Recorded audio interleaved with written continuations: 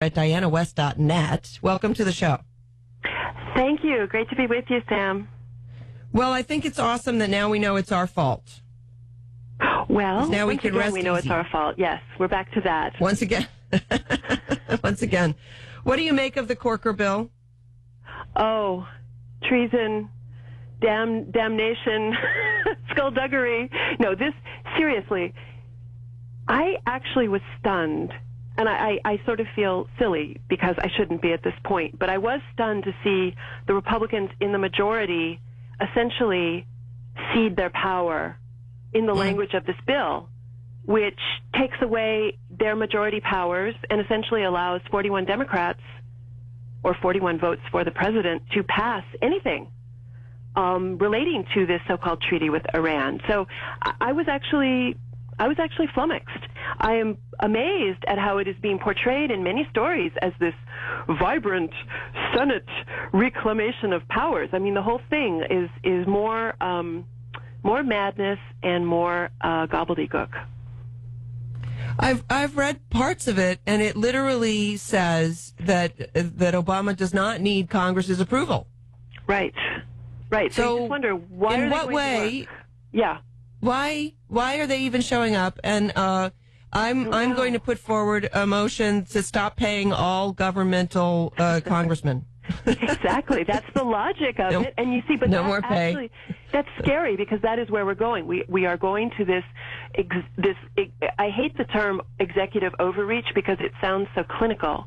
But we are going to imperial president. We are going to king world. I mean, this is what is happening, where the Congress is merely an appendage, a rubber stamp for a king-like president. And we have news for you. In the news this morning, all day, every day.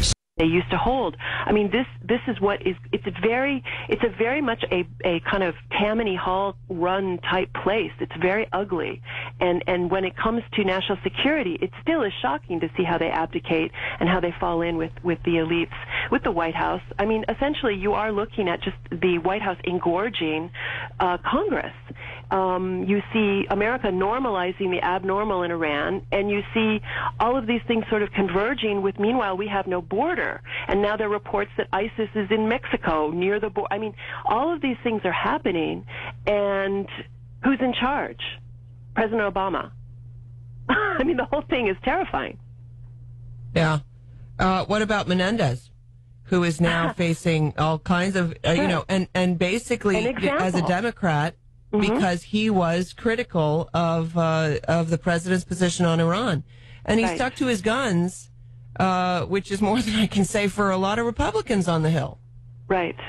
No, it's true. Well, he's been made an example of. I mean, this is how, people learned at a certain point a long time ago, you really don't need gulags to control a population. You make examples of people, whether it's free speech adherents who go on trial in European countries or here. I mean, someone's made an example of that. People are bounced off their committees by the Republican leadership. Menendez is being, completely besieged. These seem to be the way you control, crowd control, we can call it.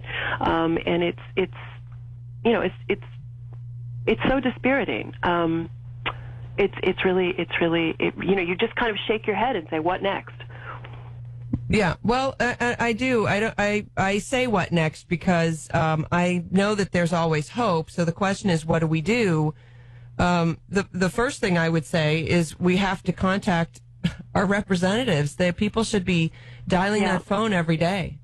Yeah, they should be. I mean, there's that, and there is hope. I think there's only hope in clarity, though. I mean, there was an amazing story this week that I don't think has been covered very much, which was the appearance on the Internet of a 1995 book tour appearance by then just a author, Barack Obama, at the Cambridge Library, where he actually addresses the fact that Frank Marshall Davis, a communist organizer of the greatest threat, he was actually on an FBI pickup list in the event of a war between the United States and Soviet Union back in the day, where he actually describes him as his mentor, as his schooler in white racism and other assorted delights.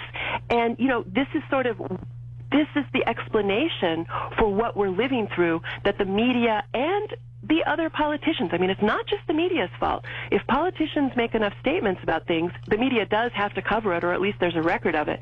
There's been silence on the radical roots, the Marxist-Leninist roots of Barack Obama, of his upbringing. We saw what happened when Rudy Giuliani invoked it not too long ago to try to explain why he didn't feel that Barack Obama, had American interests at heart. I mean, this is reality, but it's suppressed reality. And I think that's part of the reason people are so disconnected and discombobulated, because there is no connection to what really is going on, what the facts of the matter are. And I think we can't really get to a place where hope has validity until we really understand all the pieces. And this is just one, but it's, again, call your local media and say, why aren't you covering this amazing thing that's on the internet? We can all look at it, put it in the paper, and explain it.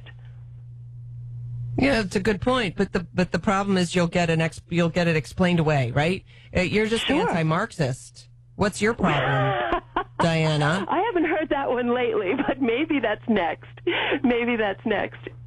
Right. Well, that's I watched normalizing the abnormal.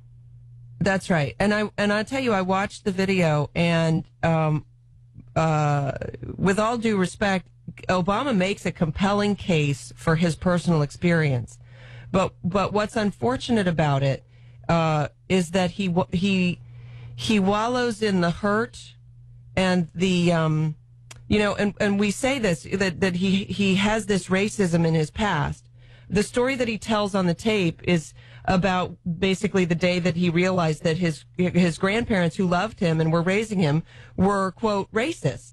And unfortunately, he can't see past that to see that they weren't racist, because they loved him and they raised him and they gave him all of their time.